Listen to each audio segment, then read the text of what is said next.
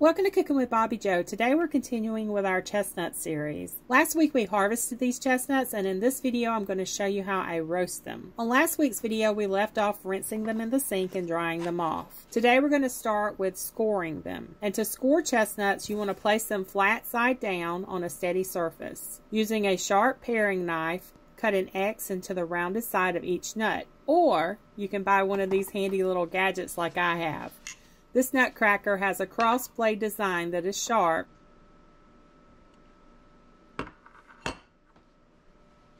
So all I have to do is put the chestnut in it like this, press it down until I hear it crack the shell. It just needs to crack the outside of the shell. You don't need to press it all the way into the chestnut. It is a whole lot safer for me to use this than a knife.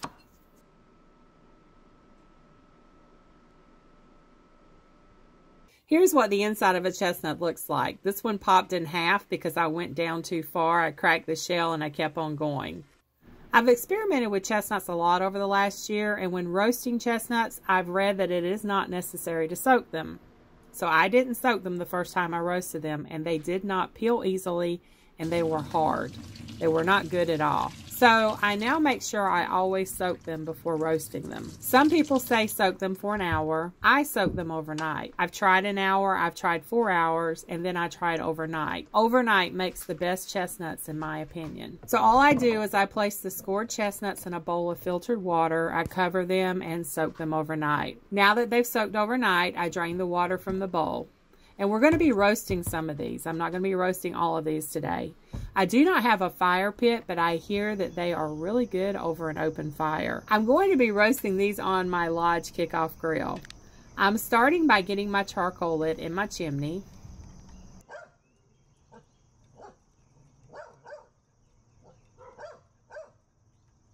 Oh, and I also have a chestnut roasting pan. This pan is made for roasting chestnuts with its long handle and holes in the bottom.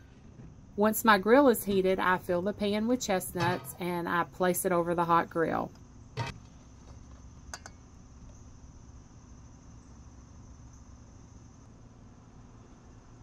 Chestnuts are eaten raw, roasted, dried, candied, pureed, made into flour, and people eat chestnuts all over the world. Chestnuts are full of vitamin C, zinc, folate, potassium, copper, selenium, and magnesium. And it's a great source of nutrients, and all you need to do is go into the woods or into your backyard and collect them if you have a tree.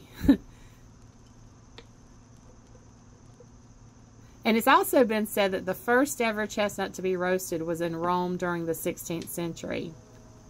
They sold them on the street as a snack. And to this day, they are still a very popular, authentic street food throughout Italy, Asia, and New York City. Once the chestnuts have roasted for about 5 minutes, shake the chestnuts in the pan to turn them and continue roasting until the shells start to pull back. The cook time depends on the amount of heat you have, and with this grill, it takes about 10 minutes. If you're doing this over an open fire, it won't take quite as long. You'll start smelling them cook as they get close to being done. They have a nutty smell. And you can also season them to your liking or eat them plain. I like to sprinkle a little garlic salt over them when I pull them off the grill. And this is what they look like when they come off the grill. The shells peel right off. They're warm, soft, and delicious.